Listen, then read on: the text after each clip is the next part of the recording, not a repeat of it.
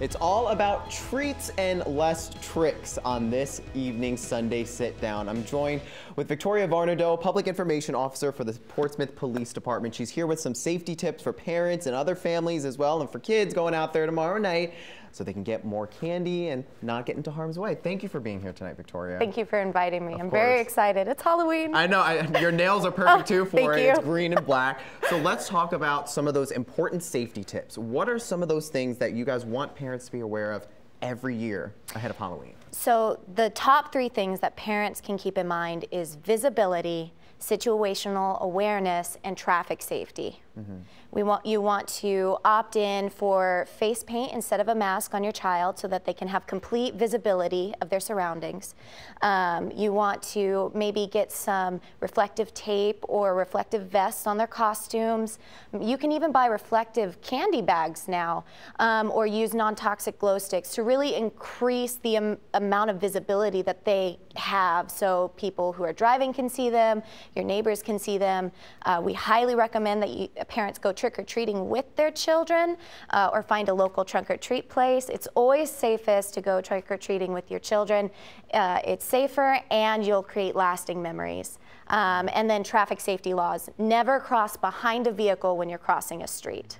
And I think it's important for us to also highlight some of those pictures from the department's trunk or treat events the last few weeks. Yes. So talk to us about, some of those events. What are those like for families? What can they find when they go to those events? So, going to local community events for Halloween makes it easier, honestly, for parents and for safety professionals. There's less of a chance of something terrible happening, like a car crash. Trunk or treat, it's very, central location. Tons of people and community members come. There's always a guarantee on good candy. Yep. We had a haunted house this year. We had 25 employees and volunteers helping us with it this year, and we had nearly 1,000 people show up. That's awesome. We were very excited, and we had a great time with everyone. Where was the haunted house? We had it down at the pavilion as part of the city's trunk or treat event. We had a great time, and thank you to everyone who came. We had so much fun. Yeah, so definitely something I think that is really good that you talked about was talking about all the reflective kind of stuff, especially with it getting so dark so early, and we're in a more urban area where there's cars driving quickly on some of the roads they shouldn't be. When you guys are out and about talking to parents, talking to families, what are some of those ways that they can find and buy some of those things to protect their kids? You can really find reflective tape like online on Amazon.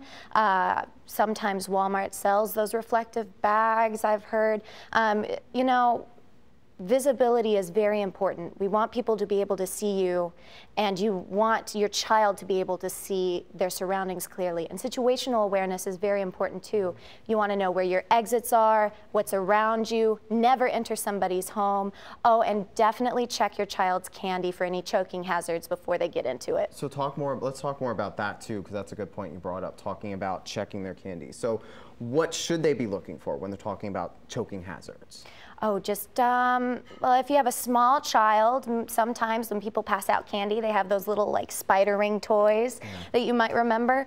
Just, make sure to check their candy for little toys, or maybe a paper clip got in, any of those little things that aren't edible, just to make sure that if you have a little one, they don't mistake it for candy. So do you guys have any more trunk or treat events coming up, or are they all done with for this year? I think there's some local community events that are still happening. I'm not 100%, but I got to tell you, Halloween's my favorite time of the year, and I've really enjoyed it, and so have our employees, our officers. It's been great. Well, obviously, so did the 1,000 people that came out to the haunted house you guys put on too. So thank you so much, and we'll have the tips you guys gave us. We'll have those on wavy.com for parents, for a reminder for them ahead of tomorrow night. But thank you so much for being with us tonight. Thanks for having me.